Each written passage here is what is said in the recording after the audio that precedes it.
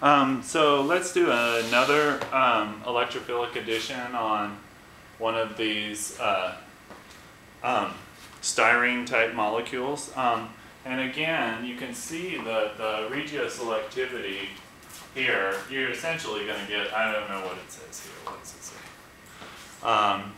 84%. So that's your major product, okay? So why is that?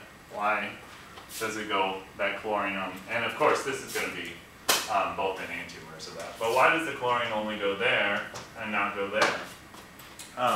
Because if you look at them, right, they're both secondary carbons. So you would expect, I mean, now that we've done the other problems, you shouldn't expect, but you would have expected before we did this, when you only knew about electrophilic additions, without that benzene ring next door to it, you might expect that you would have a 50-50 mixture of the chlorines being on either of those two carbons. But anyways, let's go over this electrophilic addition. So this is the molecule Indene.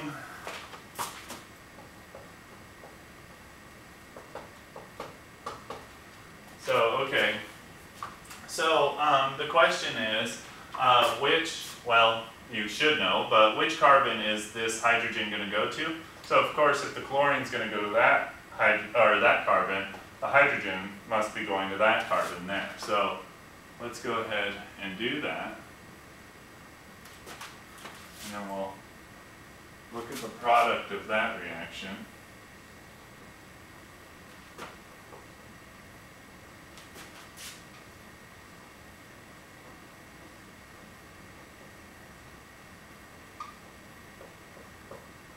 So remember, there was the one hydrogen on there. So let's go ahead and just put both of those hydrogens just to emphasize. And we have one hydrogen here.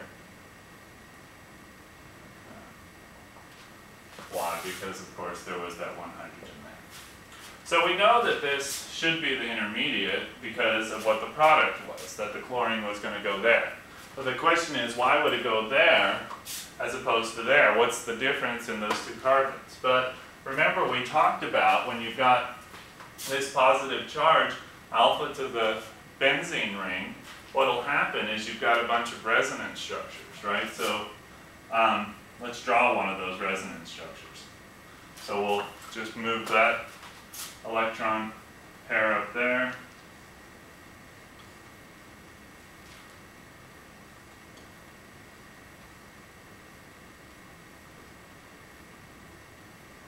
So as you can see, I'm not going to include all the hydrogen. As you can see, we've already dispersed that positive charge over two carbons, right? So let's do it again, see if we can do it again. And of course we can.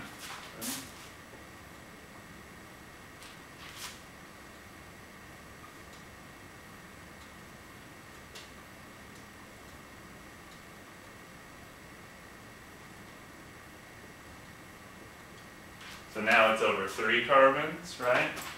Can we do it again? Yes. An ugly arrow. I'm starting to draw too small.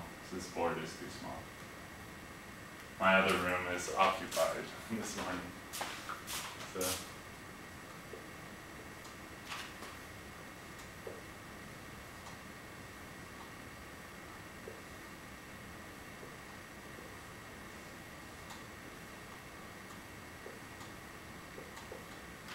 So there's another resonance form, okay? And then, of course, if you did this one, flipped it back to here, you get this one again, okay? And of course, that's the most reactive of those carbons because if you react there, you're not breaking up the aromaticity of the ring. So, anyways, well, we didn't finish putting our reaction together. So we got the Cl minus. So anyways, why do we make this carbocation over the other carbocation? What carbocation would that have been?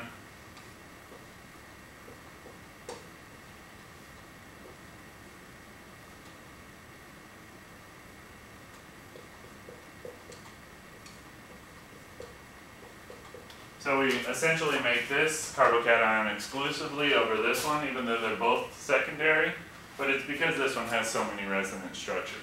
And then of course what's going to happen, so this one's not made, what's going to happen is the chlorine's going to attack like that.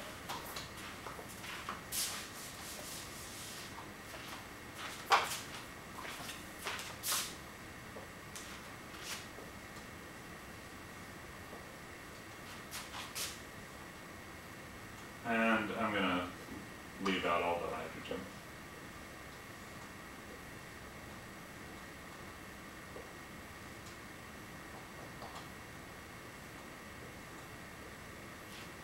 Okay.